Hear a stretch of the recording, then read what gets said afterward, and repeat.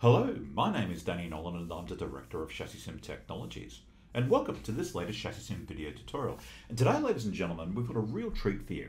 And today what we're going to be talking about is Tyre used energy and using and exploiting this in ChassisSim. And this is something that is quite literally hot off the heels of our ChassisSim version 3.43 release. So let's let's hook into it. So, when it comes to tyres, Tyre Energy is an often overlooked parameter of the tyre. And here, ladies and gentlemen, I'm absolutely as guilty as charged because I've had a number of my open wheeler customers ask me directly about this over the last 2 to 3 years. And my response has typically been, well, hang on, you've pretty much got all of the ChassisSim variables to actually do this yourself. So just do it as a maths parameter. And it really wasn't until the last couple of months when I actually did this myself, when it really hit me between the eyeballs in terms of just how important this is. So really, I start off today's tutorial really as a form of an apology, because this is something that I should have gotten onto a lot sooner, but ultimately that is spilt milk under the bridge. That being said, and the reason this is such a key performance variable is that you can use it for knowing how to drive the car properly, but more importantly, how to make those 4 contact patches that separates you from St. Peter to make it last a race distance. And that, ladies and gentlemen, is why Tyre used energy is so critical. And so what we're going to be talking about is how we can log this, and more importantly, how we can use it. So let's get started. So first things first, Tyre Energy. What is it? Tyre Energy is the cumulative work by the tyre. And bottom line is the integral of the heat energy. So what we've got here is the energy of the tyre is the integral of the square root of your lateral forces times your slip angle times your forward speed plus the square of your longitudinal force times the slip ratio times the Vx vis-a-vis effectively the traction circle radius of the amount of work that's being done both laterally and longitudinally of the tyre. So bottom line, in strict SI units, this is going to be measured in joules, but we'll often talk about this as kilojoules because it's just more convenient to do so. Your forward velocity is in meters per second. Your slip ratio is your tyre slip ratio, and that's percentage divided by 100, so it's expressed as a factor. And tyre slip angle is measured in radians. So if you want to actually construct your own math channel, this is pretty much how you go about doing it. Now, what we've just done in the ChassisSim version 3.43 release is that this is now incorporated as part of the exported log channel. So typically this is what it's going to look like over a lap. So this is an F3 car that's been run at Queensland Raceway in Queensland, or sometimes often referred to as Willowbank. And so what we can see here, if we take a look at those bottom traces, we've got Tyre Energy front left, Tyre Energy front right, Tyre Energy rear left, and Tyre Energy rear right. And so that will be returned to you as part of the log. And we've done this for the lap time simulation, driver in the loop, and the track replay. But ladies and gentlemen, here is the nail here. This gives you a direct measure of tyre wear. Because here's the thing, if you get a brand new tyre, run it for 60 kilometers, and all it's doing is just running with no longitudinal and lateral force, and you're on it for 60 kilometers straight, apart from picking up rubbish, it's effectively brand new. What takes the life out of the tyre is the amount of heat energy that you're taking out of that tyre, which goes back to effectively your energy traction circle radius of this. Once you understand that, and once that hits you between the eyeballs, your whole perspective on this opens up. Like as a case in point, when I was QAing this, so I constructed a math channel using the ChassisSim math channels, and I had a quick look between the lap time simulation and myself doing driver in the loop. And when I overlaid the two energies, that was when it hit me between the eyeballs of the significance of this, because clearly, since I'm nowhere near as good as the lap time simulation, the tyre energies were a lot higher, and that was the thing that hit me straight between the eyeballs. So the first takeaway, ladies and gentlemen, that you get from this is that gives your driver all of a sudden a target to drive to, and that, folks, is really, really, really important, because, like as a case in point, one of the big misconceptions I often hear in some stock car formulas is that, oh yeah, it's all about muscling the car and you can't be gentle with it, etc., etc. Well, that's kind of right, but it's also kind of wrong. Where it's right is the fact that particularly with your big stock cars, when you're running them on road courses, you've got to be really aggressive with the braking to get the car rotated in. But once the car starts to rotate, you can't muscle the steering, because what will happen is that you will overheat the tires, and that's one of the classic traps that you'll always see either an amateur driver fall into or a driver who's well past their peak. So this is something really to keep in mind. And again, this goes back to the whole question of tyre wear.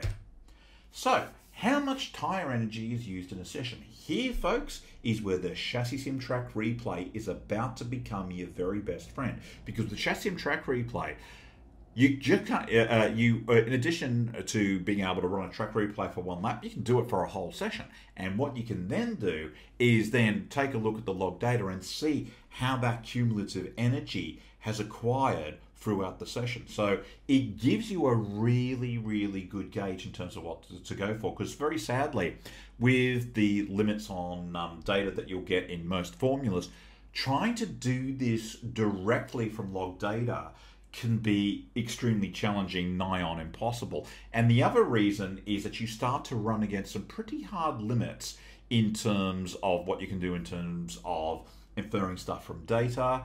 And this is typically where things like Motec, Wintax, Toolbox will tend to run out of steam very, very quickly, where with the ChassisSim track replay, it basically comes as a consequence. So this is about to become your very best friend. So, incorporating tyre wear and energy. So what we've done in the version 3.4.3 release is we've incorporated this as a multiplier of the traction circle radius. So to access that, you go into, and I'll give you a very, very quick demo of this now. So typically what you'll do is that you'll go into ChassisSim, you'll click on the tyre, and here you'll go down into thermal properties. So here we've got our tyre used in net energy, and we've got our traction circle radius energy multiplier. And so you can pretty much set these up. Now, the way this has been set up is that this has been set up with used energy in kilojoules, and your traction circle radius multiplier, they're scaled between 0 and 1. Let me walk you through how you do this very quickly right now. So let's just say that I'm going to set this up for, say, 10,000 kilojoules. And I'll click on the Shift key, hit the left key, and click on L for linearize. And I'll start off one where the tire is fresh, and I'll go down to, say, 0.9 at the 10,000 kilojoule mark. Hit the Shift key, hit L for linearize, enable that, and all of a sudden that's your tyre wear incorporated.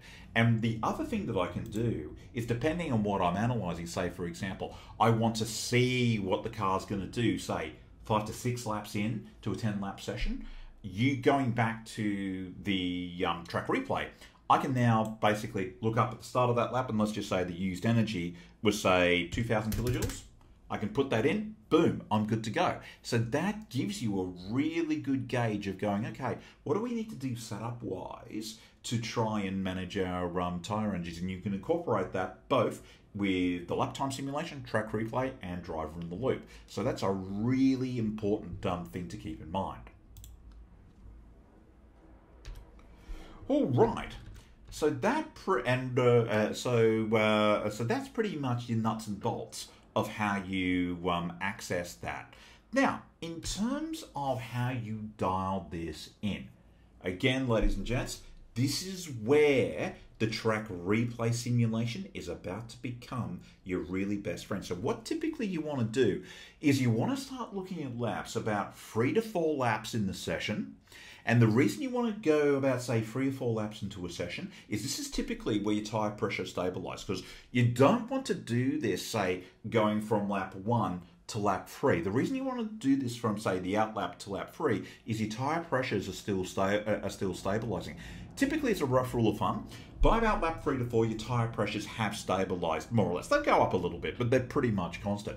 And so the big driving factor of where you're going to see variances in simulated G versus actual G is going to be the tyre wear. And typically what you're going to do here is that you're going to be you'll be looking at the logged used energy, and you'll be dialing in this map to minimize the differences between actual and simulated G. That's how you set this up. We've incorporated this and used the track replay to dial in our tyre wear table. Let's see the effects of this. So what we've got here is the comparison of tyre wear versus non-tyre wear. So coloured is with the tyre wear off and black is on. Now, fair enough. What I've got here is a little bit of a Mickey Mouse example where I've been a little bit conservative with the tyre wear tables. But even with something like an F3 car where we're not using an awful lot of energy and a pretty short track like Willowbank, have a look at this comparison. So here we've lost 0.06 of a second, or about 0.06, about a tenth or so. But have a look at the cornering speeds here: 114.94 for non-tyre wear, 114.41 for tyre wear. So consequently, you've now got that ability to project to see what's going on, say, when the tyre is fresh to when the tyre is not so fresh. And all of a sudden, you can start adjusting your setup to reflect that. And that, folks, is something that is very powerful. So let's wrap things up. Okay, so tyre energy is a very important variable, and it's important on two counts. Number one, in terms of giving your driver a target to shoot for and really teaching them how to manage their aggressiveness versus what they'll do in terms of steering and throttle inputs. Now, bottom line, this is the integral of heat energy. So it's not particularly, it's not rocket science per se, but again, it's something, a very, very powerful idea and technique to get your head around. And once you understand that, and once you can dial this in, you can use this to model wear. And that, folks, is something that is very, very powerful. However, don't take my word for it. For those of you who are already existing members of the ChassisSim community, give this a spin. For those of you who are not existing members of the ChassisSim community, download our online sim and take it for a spin, and we'll catch you in the next ChassisSim video tutorial.